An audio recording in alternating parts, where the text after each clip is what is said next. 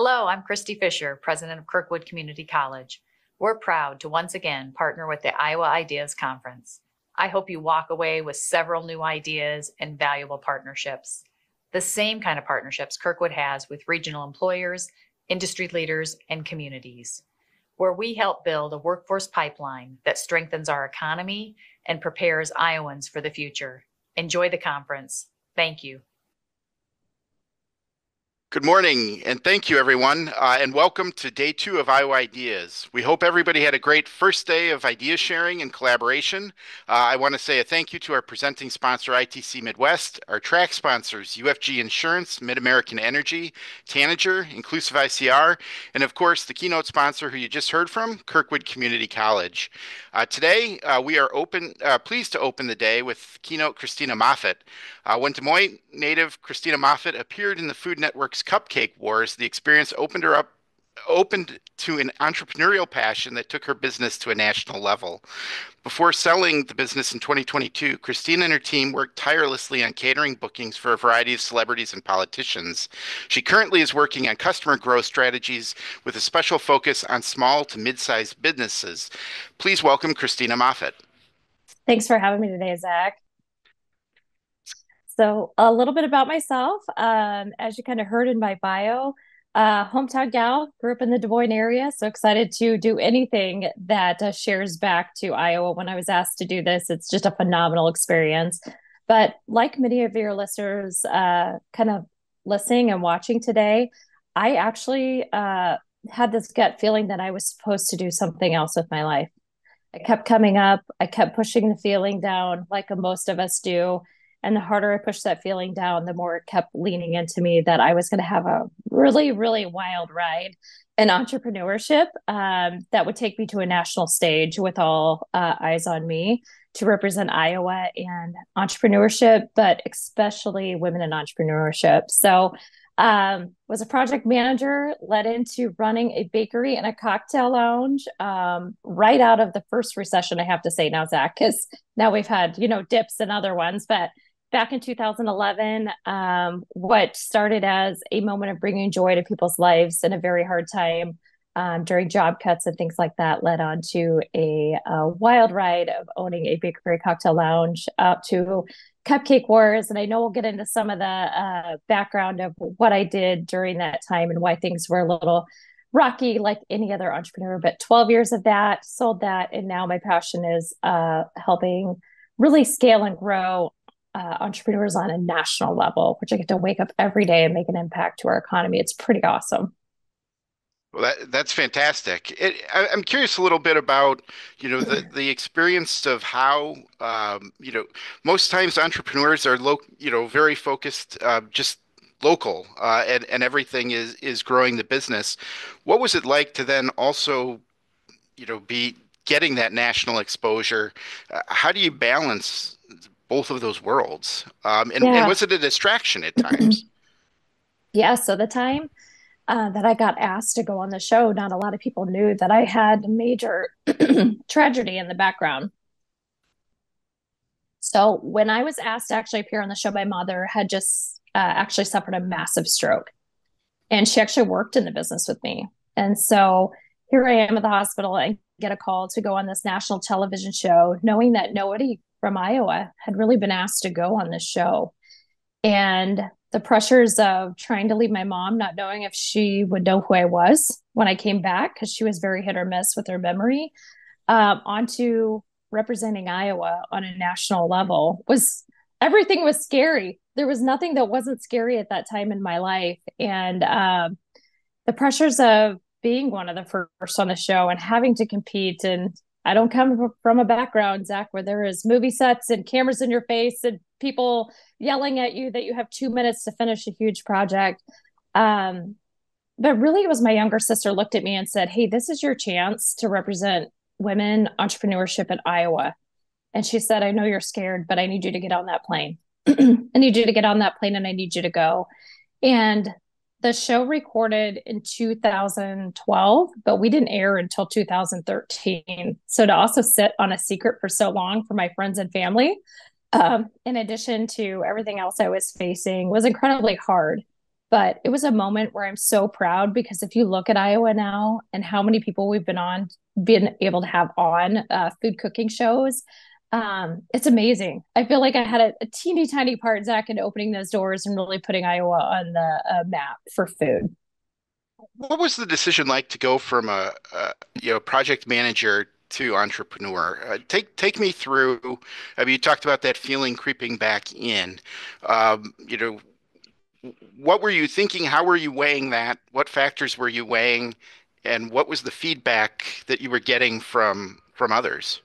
Yeah, for sure. So I was in a director position with an architecture firm. And when you think about back to the financial crisis in 2008, it took a while to catch up with all industries, but it really eventually did, right? So what ended up happening is I was going home and I just kind of feeling very worn down, not knowing when I was going to hit our firm. And I loved the people that I worked with. They become your family, right? And so I really just wanted to kind of soothe my soul, which comes back to food. I was one of those weirdos that I loved waiting tables. I loved it. I loved the connection of people and food, right? I could probably ask you the question of what's something you have at a holiday that's a family tradition that's going to come up that is probably food. And so I started baking and taking it into work, and people started enjoying it. It gave them something to look forward to, right?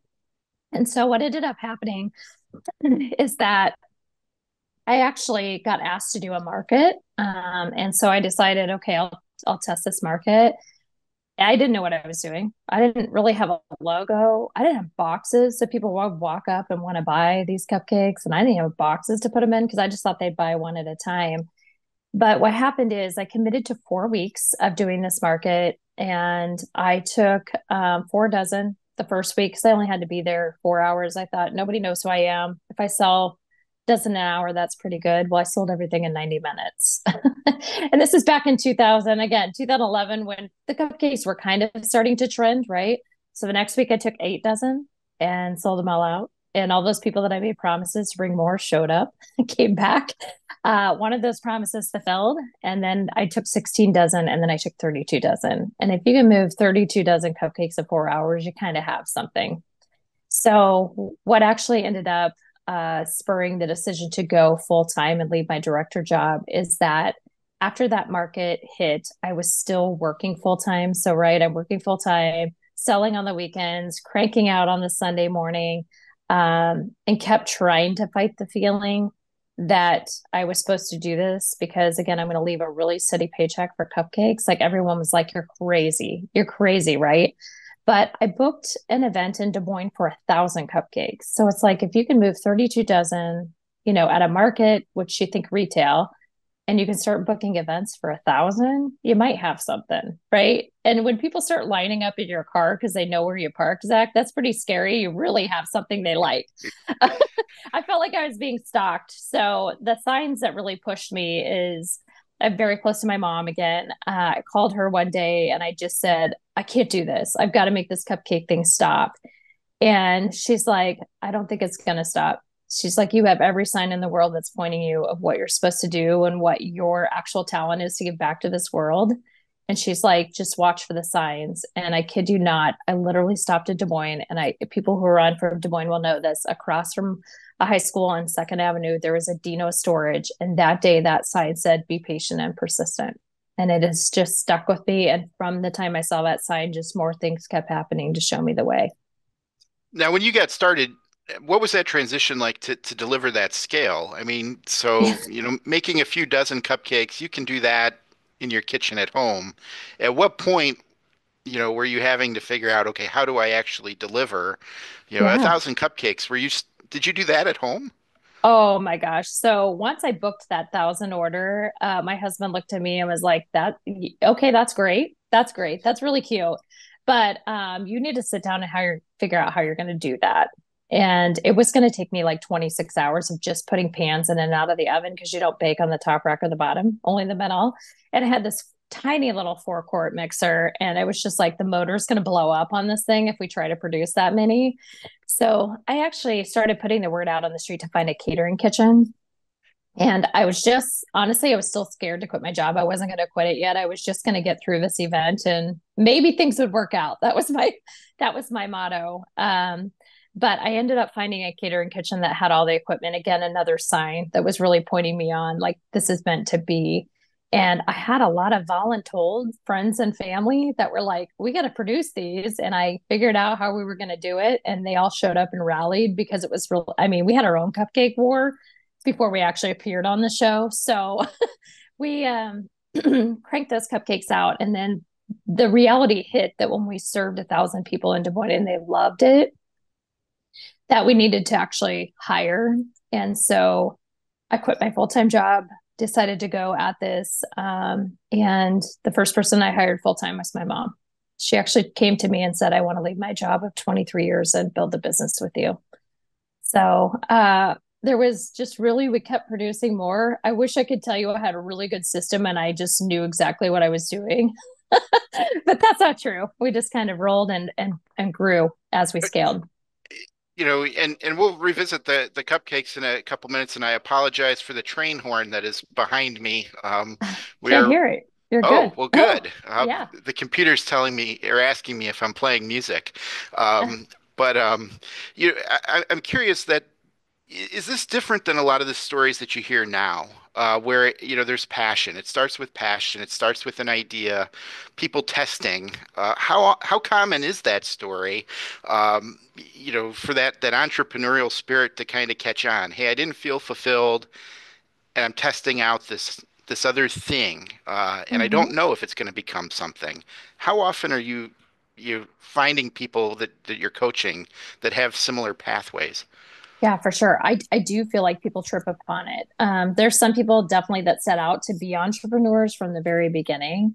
But other people usually find they're solving a problem, right? My problem when I look back is that people around me weren't happy. They didn't have something to look forward to or that piece of joy in their life. And that's what I problem solved. It came through cupcakes. That was my product.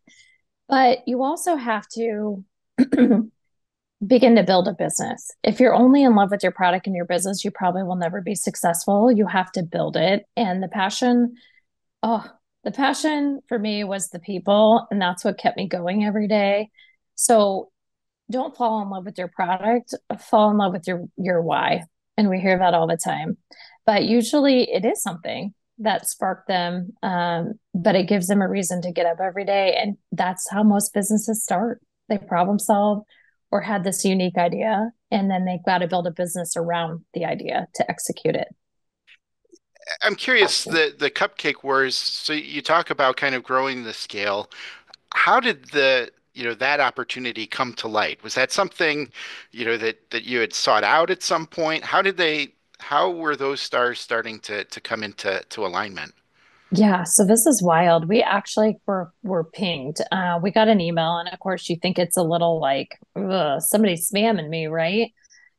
And they just said, "Hey, we're trying to get basically all 50 states on the show," and they were basically emailing places where there was gaps, and we had to put together a video, which we did, and we had put together a video like a while ago, and they pinged me and just said, "Hey, we'd like to have you on the show." And the problem was is that I was still too small because you have to like pack up and leave. And at that point, we were only a handful of employees, and I'm like, well, I can't pack up and leave and everybody not know where I'm at, right? I mean, this just didn't make any sense.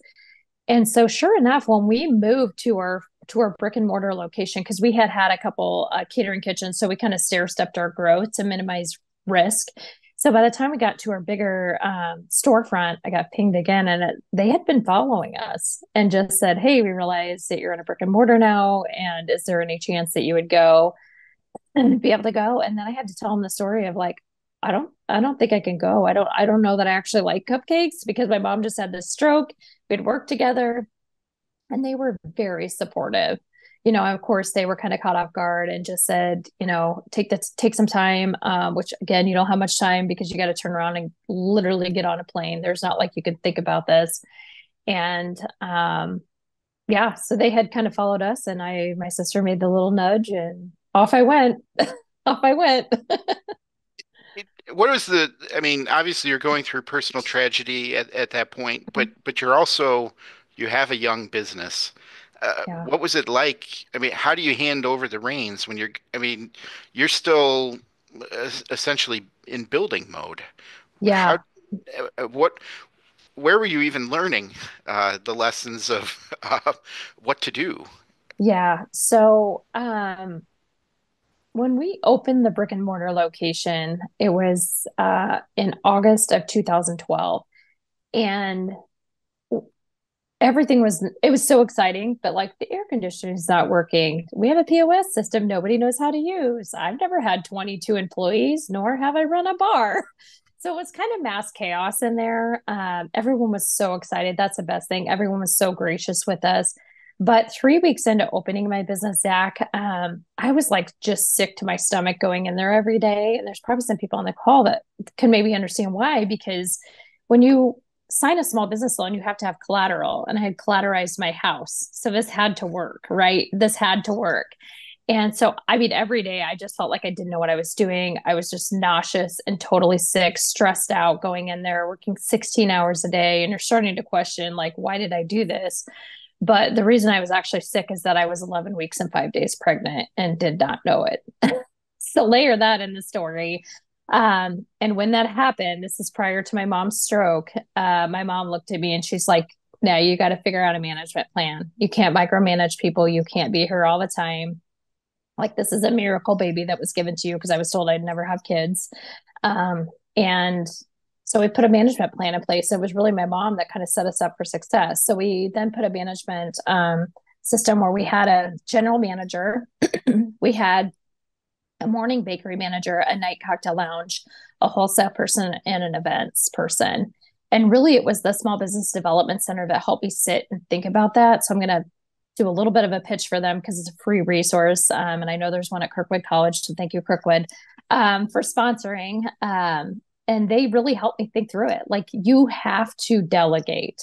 If you don't, you're probably inhibiting your business to grow. And thank goodness they did. So the reason I was able to go is that we had that management plan in place. And when my mom's stroke happened, I was able to completely step out and take care of her, and then say yes to the show to go because we had a plan in place.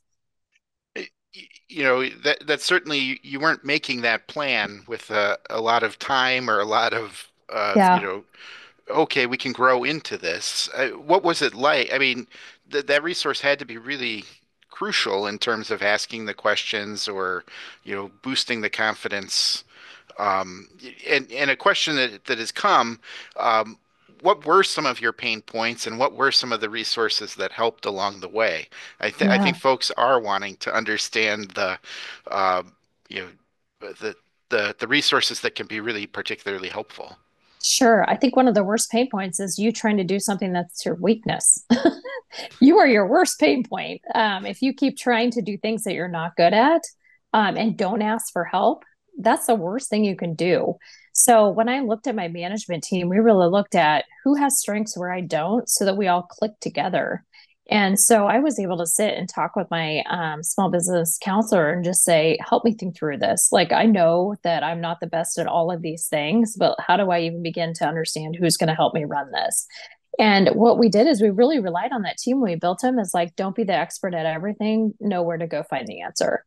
And every point of our business was different. So I love talking about the SBDC, the Small Business Development Center, because they're free. So please use them. They're an amazing resource. Um, I was fortunate enough for my banker to tell me that they were a free resource. I had not really heard of them. And again, when you're getting started, everyone wants to sell you everything. And I just didn't have the funds to do that. So they were an amazing resource. The second thing that was amazing to me is I just started to find it okay to say, hey, do you know someone who can help me with XYZ? So I got really good mentors by just saying, I need help understanding my numbers better every month. And somebody raised their hand and said, hey, I'm an internal accountant for a company. Let me sit and help you figure that out. And then I had an event planner that I called and said, hey, I just need you to walk me through what would be an expectation from you as somebody who would deliver a large order and need to set up for an event. What door do I go in through? Do I have to use a certain elevator? Are there carts available to move thousands of cupcakes? Right. And I just saw her last week. She's still an amazing mentor of mine because I can call her with any question about how she built her business too. I had an amazing mentor that helped me through the bar piece of the business. How do I hire mixologists? How do I trust people with alcohol that they're not going to abuse it? And he's amazing. He's still with me today. So really those mentors, they're not experts in just running a business, right? They are experts in different parts of my business. And I really just raised my hand and said, I need help. I'm curious too, you hear about talent, and it's extremely difficult to hire, the right people. How were you able to put together a team that, you know, was it birds of a feather flock together, or I mean, where were you finding folks to put this together, Yeah. so that it worked? That is the hardest thing is hiring people because people can look really great on paper and then not execute, right? I mean, anybody can write a great resume. What actually mattered to me is their desire to grow and their personality. So can they click in a team? I don't need the top pastry chef to come in here and make the most beautiful pastries and not get along with anyone. That's the worst thing I could do, right? I needed people that just had the personality and wanted to make this work. And so that's how I interviewed people. We could teach them any skill, but I needed them to have the personality of wanting to work with a team and to see this team as their family. And so that's what we did. I mean, initially out of the gate, I made some not so great hires, right? Because you don't know what you don't know. But eventually, once I fell into the groove, Zach, of hiring people that fit the team, and the team actually was able to weigh in on the hires, it was pretty incredible. So, uh, a lot of my team, or if you've worked for us, will know that when you came in for an interview, I walked you through. Did you engage with the staff? Did you ask me questions? Were you curious about where we're going or growing? But really, the staff would kind of watch them come through with me. And sometimes I would cautiously say, oh, I have to step out and take a call, or oh, sorry, I need to step away for a minute. And it was to leave that person with the team to see if they'd interact. Interesting. Uh, Yeah. were these folks, I mean, were you recruiting some of them, or I mean, were they finding you, just in the candidate pool? Yeah. So both at times, I mean, I think you do have to go through both. Word of mouth is the best, especially when someone that says, hey, so and so might be looking to make a move. Are you hiring? The other thing about my team is that we began to have people want to come to us because the management team was profit shared in. And we were really, really receptive of ideas. So, I think, if you can, no matter what your role is, if you can have an idea for the company and feel like you can say that idea, whether it gets implemented or not, is a really good place to work. One of the best ideas that we had that came was we had a dishwasher and loved him. He was so full of ideas. And he loved his role in the kitchen. He really, sometimes he would step over and help prep, but he would just say, he took pride in what he was doing. But one of the best ideas he had is he said, he was an artist. And he said, hey, we have all this space and kind of these, beautiful photography images of our product. But what if we actually put like local artists on the wall and did a reception for them that can't get into galleries yet? And we did. It brought totally new crowd and we were able to celebrate another small business and other artists and help them out, right? Um, One of my mentors said, don't ever nail anything to the ground, Zach, because your team is going to figure out how and where it should go. And I gave them free reign to do that. If this is not functioning the way you need it to, please make it work. And so they could make it their own. But they also knew that they didn't have to compete with each other. That every role that they were playing mattered in that company. And again, I just truly value them. Still to this day, I miss them dearly. That's the biggest part of my business I miss. I'm curious, kind of, so you had this, takeoff period, and it was, uh, non-traditional, to some degree, and extremely stressful. When did things start to level out? Did you ever feel that they started to kind of, okay, I feel good about this. Now we're gonna, flip over and enact a few more pieces of the growth plan here.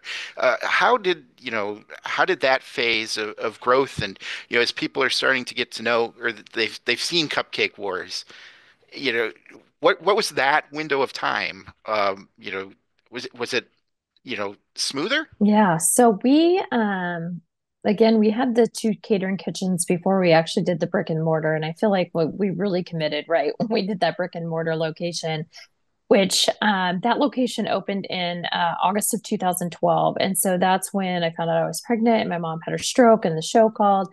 And so I felt like we were really, really, really chaotic for that entire first year in that brick and mortar. So I didn't feel like we really smoothed out until we hit August of 2013. And I remember it being our 1 year anniversary and just standing there sobbing that we had made it because there were so many things that should have just taken us out in that first year. But the team is why we made it, right? So we just talked about the team. If I would not have had that team in place, we wouldn't have made it. So from 2013 to about December of 2019, everything was great. We just kept clicking. The team introduced new products. That is a lot of them. The cocktails, we appeared in national magazines for what we were doing, for being kind of this new concept of a dessert lounge out of Des Moines, Iowa. Everybody was enamored with that. Like, Des Moines, Iowa has this. And it was great. It was great. We really did click along. And I think it's because I let go of the reins, had a great team around me, and welcomed all this new ideas that we talked about. The idea to do a dessert lounge, I mean, that's not, the traditional bakery. When you think of, Cupcake Wars, it's, as much as you can do around cupcakes. How did that idea come to be? And, how did you convince others to back that? And how did you decide where the right place? How did you make those decisions so that the scale would be right?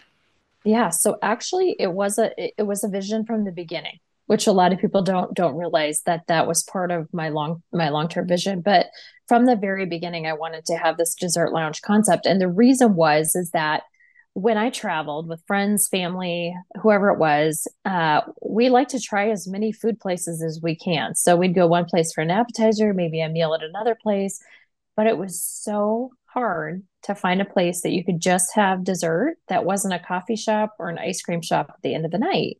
Because if you went into a restaurant, they didn't want to seat you at a table just to serve you dessert, right? They're trying to wind down. And it just wasn't a great experience. And I don't blame them, right? I mean, they're there to have a higher price per head.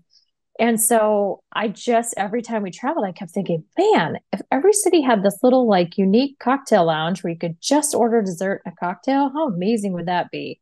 And we could never find it, no matter how much we traveled. And so it became a mission to make it happen. And we were going to make it happen in Des Moines.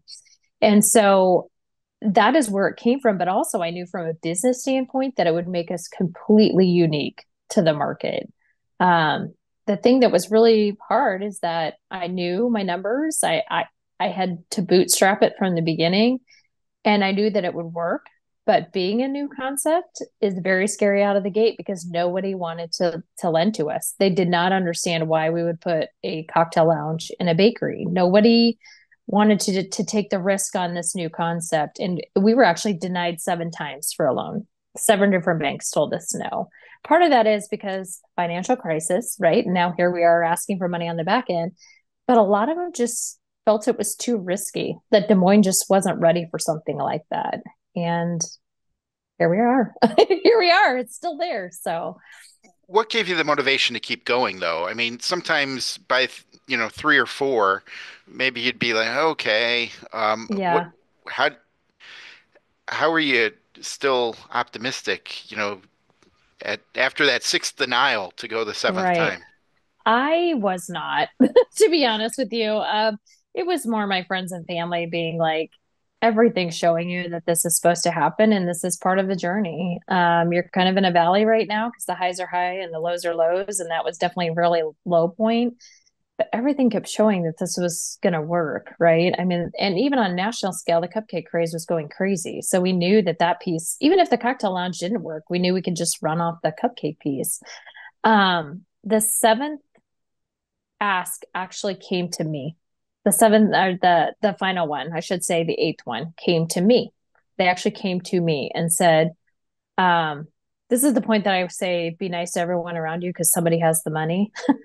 It was a guy I went to grade school with, called me and said, hey, super random. We know we haven't talked for a long time, but it has been said that you're trying to do this cocktail lounge and a bakery. And he's in a very small town. And he's like, we really are needing to do some more SBA loans. And he's like, I was telling the president of the bank about your concept, and he went to a chocolate store that actually had a cocktail lounge in it. And so he understands what you're trying to do and would really like to talk to you. And so I drove up to Slater, Iowa, to this tiny little bank, getting ready to be rejected by somebody now I knew. And sure enough, they said, I think it's a great idea. And let's see if we can get it done. And so otherwise, I think I would have given up, honestly, Zach, because it just felt like the world was against me at that point. It's fantastic. And it's interesting that, a relationship that started in grade school, just a Mm-hmm. classmate would be, you know, the one that Yeah. kind of connects that far down the line. I'm curious, you've shared a lot of moments with family throughout this process, but there's also that challenge of when you work with family, that suddenly all of the lines are blurred. How are you able to kind of work is work and family is family?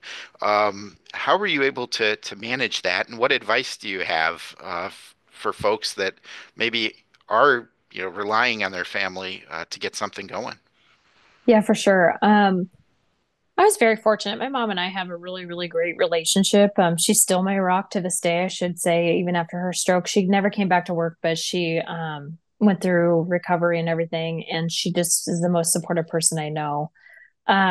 So luckily, we didn't have a lot of strain to work with my mom, but she really said, hey, you are the CEO and the president of this company, and you need to run it like you are. So if I'm going to be your manager, then you're going to tell me what my role is, and I'm never going to fix this for you. So it was very defined from the beginning that she was in production, I was running the company, and that she was handing that over for me to run it the way that I wanted to run it. The other thing is that we really tried not to talk about work outside of work. It's almost like a persona you put on. Like when I had tied my hair back and put my hat on to go to work, we were going to work together. And I will not say that my mom did not see me cry often or have meltdowns in the kitchen. That's why, thank goodness, she was my first hire, because she wasn't going to turn me into the HR department. And there was not an HR department, but she was amazing. And so I think you would just have to define the roles, just like you have a job description, any other job. Don't let those lines get blurred. But you also should not work with family if you know that you're not going to be able to sit at a holiday and look at them across the table. It's just not worth it. How are you able to, I mean, the idea of separating work, not talking about work at home. I mean, when you're getting going, that is your world. And so how are you finding that ability to step away, and how important is, in hindsight now, how important is that ability to step away to the process? Yeah. I did not do it right in the beginning. Again, like being the manager and wearing all the hats and micromanaging my team. Um, I just felt like I could not go. I didn't have boundaries from the beginning, and that was really hard. I Now when I coach and work with businesses, I actually make them time block. I actually make them put down, hey, this is going to be just for me time. This is going to be where I take my kids to school, and they have to protect that time from the beginning.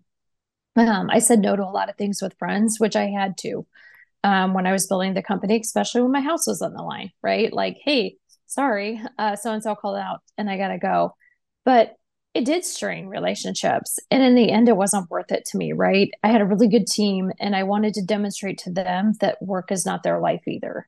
And so when I started to walk the walk, talk the talk, right, of what we need, there is no balance, but what we needed to do to make sure everyone had time off, to make sure everyone could get to family graduations when May's the busiest month.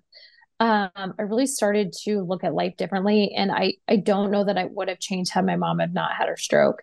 So the silver lining in that horrible event is that I reprioritized and I reprioritized quickly. And we as a team would talk about who needed time off and what things were important that week, so that we can make it happen. Now, not everything could happen, but we would do our best to make life and work and make them blend. So you eventually made the decision to sell the business. And I'm curious, take me through that process. What was involved in that decision? How did you recognize that that was the right time? Did you have the aspirations to go into the coaching at that point? Because a lot of people, I don't know that they would recognize that as it's happening. Yeah, so I sold the business 2 years ago. I knew that I would always sell it. I was building it. I wanted to have somebody else have a chance to be an entrepreneur. And even working with entrepreneurs today, you have two choices. You're either going to leave your business and sell it by choice, or you're going to get out because something happened. And so I knew that I wanted to always have the option to sell it. So we built it around policies, procedures, everything from the beginning, to be able to sell it. Because that's really what businesses are buying, right? They're buying that name, that brand, but also the processes and procedures around the business. And what ended up being the decision is that my both my parents had pretty life-threatening issues at the same time, all within 30 days, had very severe heart conditions. And as my mom was so sick when my dad had open heart surgery, he had to have 5 bypasses, that she couldn't even be at the hospital. So we had other people out taking care of her. And I just remember looking at him thinking, time is running out. Like, this isn't going to get better. It's not like he's going to wake up and have 30 more years to go, right? I mean, he's going to wake up and we're going to get through this, but time is still running out at the other end of my ticker for time with my parents. And so I called a mentor, one that had been with me from the beginning, and I just asked him, I said, how do you know when it's time? How do you know when it's time to let go? And he said, well, if you're asking the question, you probably know. But he said, listen to your gut and you'll know if it's time. And I remember my dad sleeping and leaning over the bed and just sobbing because I knew that it was time. I knew that it was time. And the biggest thing was I couldn't show up for my staff the way that I always had and the way that I wanted to. And I also didn't want the business to start to take a nosedive because of what was going on in my personal life and needing more time with my parents. And so I needed to find somebody that could step in and give the team the attention they needed. Again, they had been running the shop for a very long time by themselves because I actually started coaching and mentoring while I was still owning the shop. It became an important part of my journey. But once I put the word out, it was a friend that said, hey, I actually know somebody that would be really interested in talking to you about buying the shop, and let's just see where it goes. And that's how we transitioned. But I'm grateful that I sold it. Sammy, the new owner's done amazing. I'm so proud of her for taking it and making it her own. It's not what it was to me, but honestly, when you buy a business, you got to make it your own. And she's done an amazing job. A lot of my staff have gone on to be entrepreneurs, which makes me even more proud, because they were able to learn, and I've been supportive of that too. And then, yeah, just being able to continue to give back and help people think through problems because they're never going to go away is kind of the coaching that I do now. I maybe missed an opportunity to ask a question early on, but why cupcakes? Was it something that, you were drawn to? Was that tapping into something you loved? Were you a kid baker? What was the why cupcakes? And was it ever about the cupcakes for you, or was it about this other part of the journey? Yeah. So, cupcakes is because I just am fascinated by the food industry. And, I mean, Iowa kind of being in the middle, we start to get trends from both sides, both coasts. And so I knew that it was something that was trending. I knew that we really didn't have a cupcake. We did have a cupcake shop, but there was room to play in that space, if that makes sense. Hmm. There's other great bakeries too. And it was just something that I felt like, okay, this is something that's trending right now. So we started with the cupcakes just because I knew it was going to eventually hit Iowa. We did end up getting some chains here, but that's what it was for me. But honestly, the reason I stuck with dessert, which I think might be part of your question, and not a full-blown restaurant, is that dessert shows up in everyone's memories, right? So every year you have a birthday cake when you're growing up, right? When you have a wedding, you have a cake. You have a cake cutting part of the wedding. When you have now gender reveals, it's in cake. And to me, I wanted to be a lasting part of people's memories. It was just something where people gather with loved ones around them, and it's usually dessert, right? It's the grand finale is dessert. And to me, I wanted to be able to celebrate life's moments, whether they were huge or small, right? When you're a kid and you do a good job and you get to go get a cake, a cookie or a cupcake or, some special treat because you're with your mom or your dad, and you got an A on your paper, right? Those small moments up to somebody's wedding and gender reveal, I mean, they're huge. And that's why I stuck with dessert, is that we would be part of people's memories for a very long time to come. Now, do you still make time to bake? And what's your favorite thing to bake? Yeah. So the funny thing is, over the 12 years that I owned the business, I really did not bake. Being around it all day, I kind of stopped doing it at home, but definitely have started baking a lot more just over the last couple years. My son is now 11 and very intrigued by food and ingredients too. Like I was with my mom, that's where the baking piece comes from. I just wanted to know why you put things together and then it comes out as this beautiful dessert. One of my favorite things to make is around the holiday season. My mom has always made these coffee cakes for all friends, families, teachers growing up. And so that's actually one of my favorite things to do because it makes me think of doing it with her. And my sister and I actually still go to her house and help her produce usually about 50 coffee cakes for her church friends and her neighbors and everything. And that's just one of my favorite things to do with her. But I still like testing new recipes. I still like pushing the envelope. I think failure is key when you have a bakery. Not everything works. But yeah, I like to, that's my creative outlet is to still do a little bit of that. Okay. One of the questions from the audience is also what other advice do you have for Iowans who want to start a business in something that they're passionate about? How would you encourage that initial, you know, what are the first few steps? Yeah, for sure. My encouragement is do it. Do it. Think about the amazing things that you can contribute back to your community. But do it cautiously. Like you can't just wing it and not have a plan. That's what I tried to do in the beginning. And it was really important to me.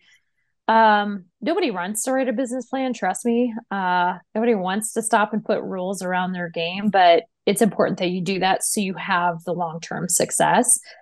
Steps to do it, I think, is it's really scary for people to say it out loud. It was scary for me. I just kept saying, oh, my side hustle, oh, bacon this weekend. I never called it what it was, that, hey, I actually have a small business.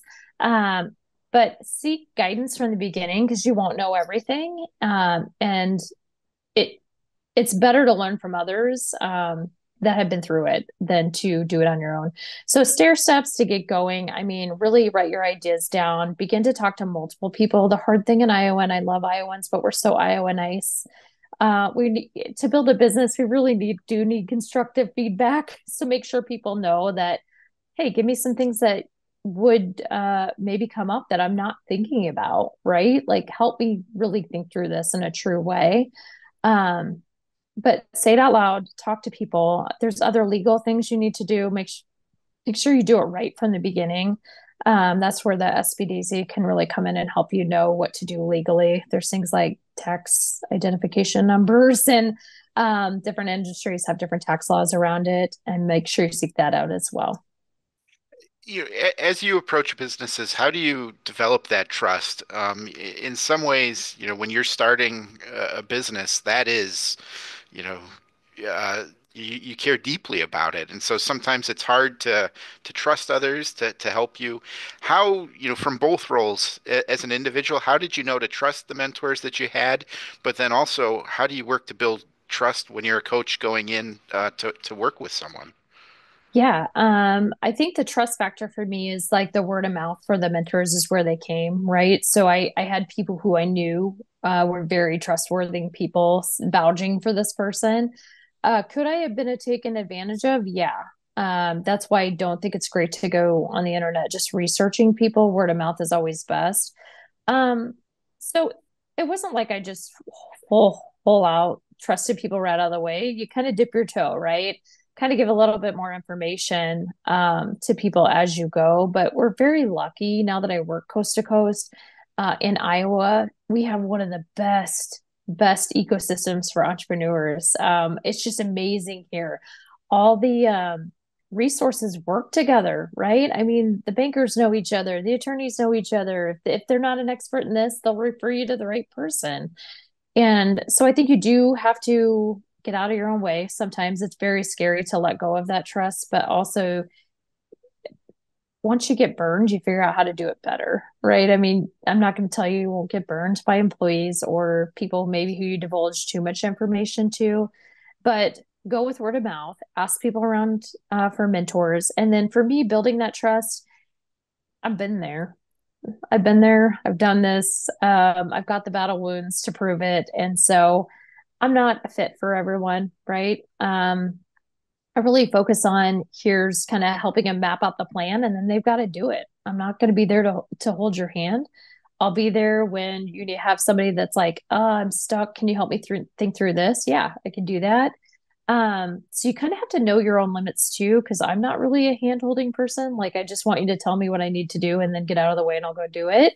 So finding somebody who fits your personality style as well. If you need somebody to sit with you longer, then make sure you find a mentor or a coach that can do that with you. Or if you just need to black and white like me, somebody kind of keep pushing you, then there's people like that too. But make sure the biggest thing too is like interview people. People don't realize you can interview bankers, you can interview attorneys, you can interview your insurance agents. A lot of people just go with the first person. That's not always a good fit.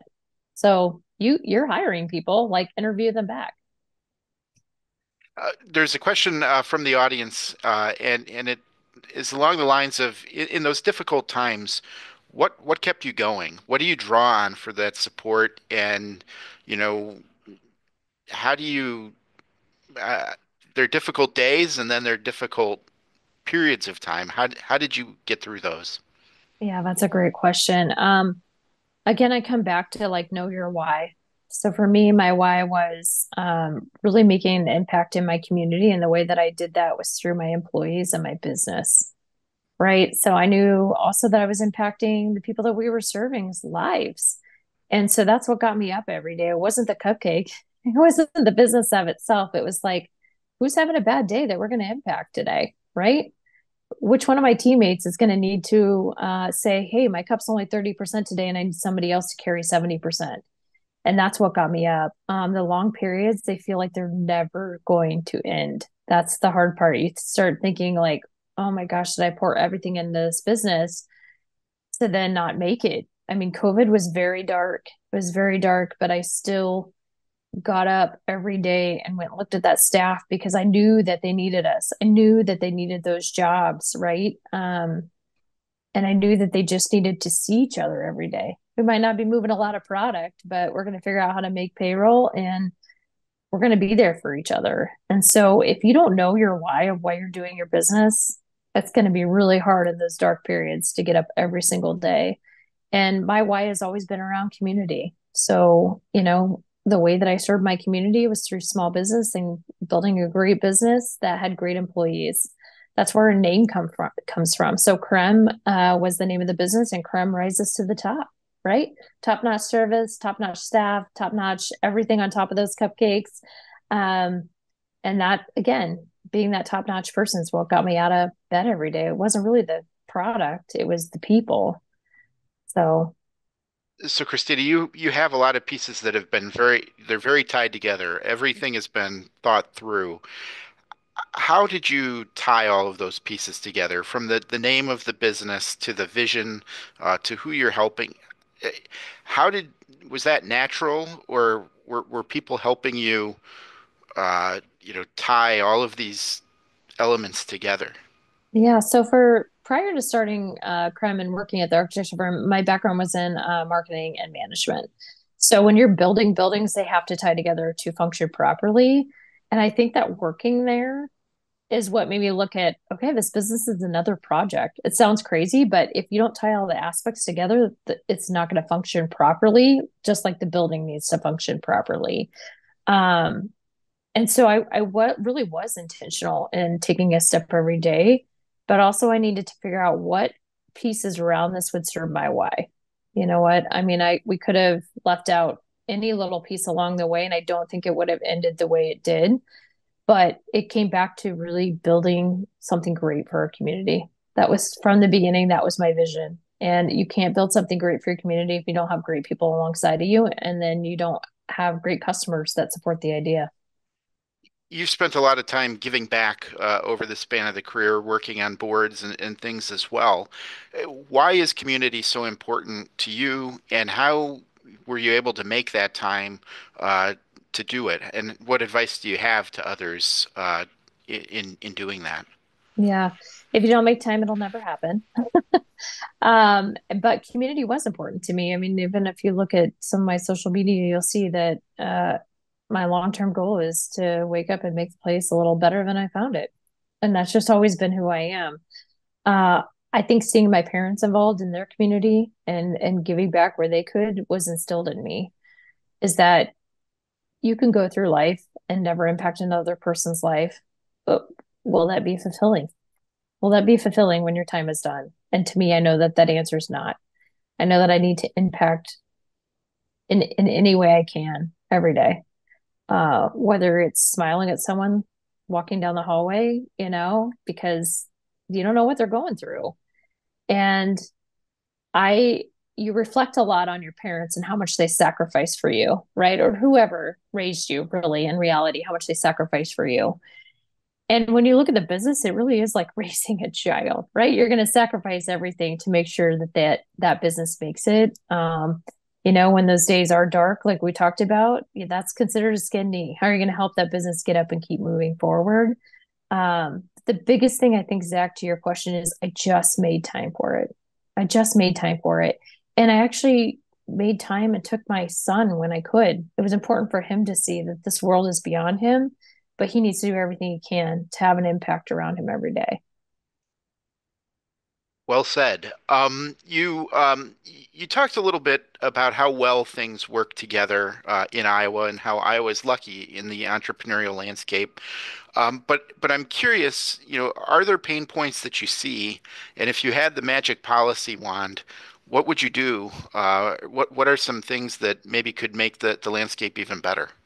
Yeah. Well, policy is a slippery slope. So I'm gonna maybe say my wish list. How about that? That's perfect. Yeah, I really wish that it was just easier, right? I mean, the hard thing is that and working with entrepreneurs again, coast to coast, there's no magic playbook of systems being the same. So when you start a business, you got to adhere to your city rules, you got to adhere to your county rules, you got to adhere to your state rules, you got to adhere to the federal rules, and entrepreneurs don't make mistakes intentionally, right? It's just they don't know what they don't know. So if I could wave a magic wand, I would wish that there would be some type of playbook that may just made it easier from city to county to state to federal for businesses to manage, right? That's the biggest hoop. That's where businesses get slowed down, is that they got entangled in something because they didn't know. They didn't know they had to fill out this form, or they didn't know they had to have a grease trap. Like that's one of the biggest things in the Des Moines area, but it's not applicable all over, right? And really, entrepreneurs are not trying to wake up and break the rules or laws or policies. They're just trying to survive and thrive. So that would be my wish. We are, again, very fortunate in Iowa that if we don't know something, a lot of our systems talk to each other to help small businesses solve that problem and move on. Not every state's like that. And who are there, ways that you'd like to see that? I mean, you can write a policy or a guidebook, but are there other ways or other systems that maybe could be enacted to help? Yeah, I think if we just even had point people for each of that, right? I mean, I'm gonna use Des Moines right now because that's where I live. They have two small business people that are appointed by the city now to help small businesses navigate and get started. That was awesome. It was awesome when Connie, our mayor, put that in place. It was one of our first missions is make this easier for entrepreneurs. So even if you just had a point person at each step of the way versus like getting entangled in permit centers and them not really knowing or understanding, like every minute that business owner standing at your counter, they're losing money. But like, let's get this figured out. I mean, even if you didn't have a whole playbook, just have a point person or an advocate that can actually advocate for the entrepreneur with the city, with the county, with the state, at the federal level. SBA nationwide does that really well. You can call an SBA office, they'll help you navigate a lot of the state and federal. But it's as easy as that. Just have an advocate that's assigned to help these small business owners maneuver the systems. So another food is on the mind this morning of the audience, and so Yeah. we have a question. How long did it take you to find the signature recipe for cupcakes? And I guess I'll add part of my own. How did you test that, and how did you refine? Yeah, thank goodness I had a mom that made everything from scratch. So it really did start with her and my knowledge of growing up with her. I lived in the kitchen with her. I'm one of five kids, and I was the only one that was intrigued of what she was doing, why she was doing it, where did that recipe come from? How do you just know, a pinch of this? How much is that? But to produce that on massive scales was different. You can't, a lot of times recipes don't translate. And Iowa has this wonderful thing called humidity that impacts baking. So if you're struggling baking in the summer, just it's all that lovely humidity that we get that can make things a little too moist that can fall in. So actually was very fortunate again, reaching back out to people I knew. I said to my one of my best friends actually lives in Las Vegas. She has a bunch of friends in the food industry, and I just said, "Hey, do you have any contact that produces for a large resort that can help me review this recipe and get it so I can produce on mass scale?" And that's what happened. I had somebody take mine and be able to tweak it to produce on a mass scale. Is one of the last questions, and is what's next, and how do you know for you? But what advice do you have to others of, how long do you let something bake in the background before you take that plunge? Yeah, I love the pun there. So thanks for throwing that in. I always love baked puns. Um, I had to wait, yeah, almost 58 minutes in. I love it. I love it, Zach. Don't wait too long. There's never going to be a right time, right? Again, just start talking to people about your idea. Get some guidance again on your idea. If you really don't want to say it out loud, go to the SBDC. Everything's 100% confidential.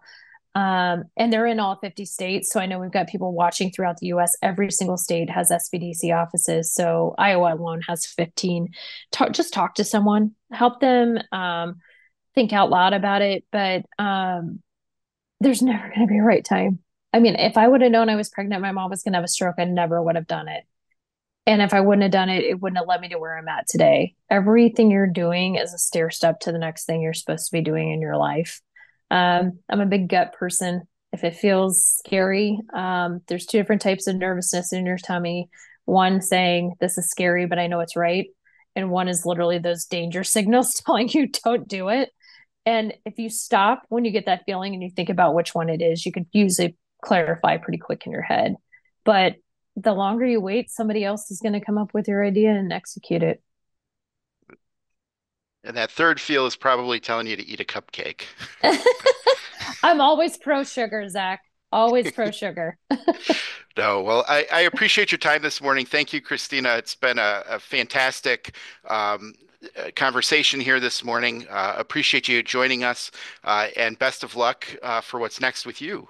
A couple reminders to our attendees. We have the morning blocks of conferences or morning blocks of sessions, and we'll return for the closing keynote with Jen Loeb at 1 o'clock this afternoon. Have a great morning, everyone. Thanks. Thank you.